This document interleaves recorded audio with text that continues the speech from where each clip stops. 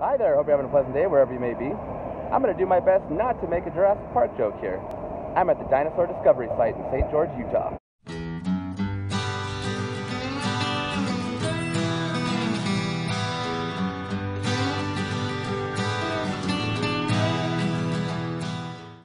So the St. George Dinosaur Discovery Site is in exactly where you'd imagine, St. George, Utah. Now, this isn't the first time that I've explored dinosaur tracks in the St. George area. If you'd like, you can check out my Warner Valley dinosaur track video. But what do you say we get back to this one? Back in the year 2000, there was an optometrist, Dr. Johnson, that was excavating his land on his farm here, and he discovered that he had a bunch of dinosaur tracks. And now they've decided to turn it into a museum. What's really cool, both literally and figuratively, is that they decided to build the structure right on top of the site. So inside there's exhibits and fossils on display and things like that, but a good chunk of it is dedicated to showing you the ground as it looks in its regular state, minus what was excavated. But it's really cool because, especially in St. George, it gets pretty hot. Right now it's pretty hot out here, but inside it's very cool, it's very nice. And obviously, since it is a museum, it's great because things are pointed out to you.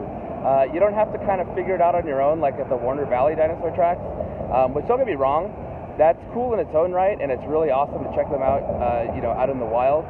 But it is also nice to have things spoon-fed to you because it's so much easier to just see it and appreciate it. So what exactly is going on here? Well, millions of years ago during the Jurassic period, there was a large lake. Lake Dixie is what it's called. And lakes have muddy shorelines. Well, there were dinosaurs at the time. They walked along those shorelines, left some footprints that got preserved in the stone, and millions of years later, we dug them up. Now, the two main types of dinosaurs that left most of the footprints here are the same two types from the Warner Valley tracks, which makes sense. They're not very far apart from each other. But they were the Growlator and the Eubrontis. And just like at the Warner Valley tracks, the Eubrontis that created these, they think could have been the Dilophosaurus, which is the much larger version than the one that we see in Jurassic Park. And also for the Growlator, they think is the Megapnosaurus. Now, what's really interesting is that it's not just walking footprints. There's actually a handful of different types that you wouldn't normally think about. Like a simple example would be there's tracks of a dinosaur running. Another interesting one is of dinosaurs swimming. Now, how do you get footprints of dinosaurs swimming, you ask? Well, when they get into the water and they start to kick their legs, their feet sometimes hit the ground and they make these long striations. What's interesting also about that is they weren't even sure that these types of dinosaurs did swim. Now they've got the evidence to prove it. And another interesting one, which totally makes sense, and I never would have thought of it, was there's evidence of dinosaurs sitting. Yeah, you can see how they kind of have indentations of where their arms and even where their ischium or their butt leave an indentation, and then it gets up. You know, I've never seen a painting of a dinosaur sitting, I don't think, but it makes sense that they would do it. I mean, they're animals, right? They get tired. In addition to the two major types of dinosaurs, there's also evidence of like a precursor to like mammals, a precursor to like crocodiles, possible precursor to tadpoles and frogs.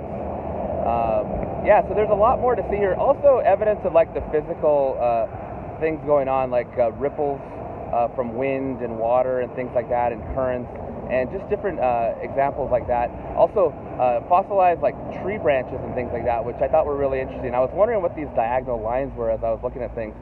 Turns out they're like tree branches. Visiting the museum is not very difficult at all. It's not very far from I-15 here in St. George, a very well-populated city in southern Utah.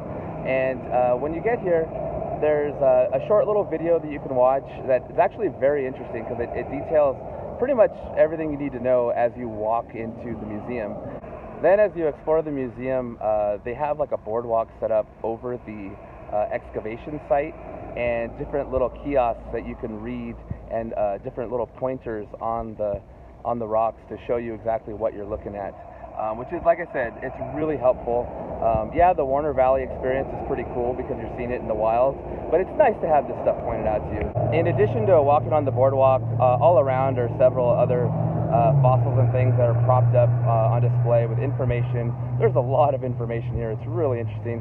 Also have a little area dedicated to showing what it's like to preserve these things, and I think they even have a lab on display, but it's the weekend right now for me, so nobody was working. But it's pretty cool to see all their equipment. Now, since this is dealing with dinosaurs, it's obviously very kid-friendly. There's a lot of things for kids to do. Like there's a little classroom thing where they can go and learn more about and have little hands-on stuff, puzzles and things. And also the gift shop has a lot of dinosaur toys and things like that. There's a lot of paintings of dinosaurs and things like that. So it's very geared towards kids, but adults, I was in there way longer than I expected because there was just so much to absorb. It's a lot of interesting stuff. Overall, I gotta say this place is really cool. Yeah, there's a little fee involved, but hey, it's well worth it. There's a lot to look at, a lot to learn, and I highly recommend it. Well, that does it for this one. Thanks for joining me on this trip to the Dinosaur Discovery Site, also known as the Dinosaur Tracks at Johnson Farms. At least that's the sign on the freeway says. Hope you had a good time, you learned a little something, and with that said, I guess I'll see you on the next one.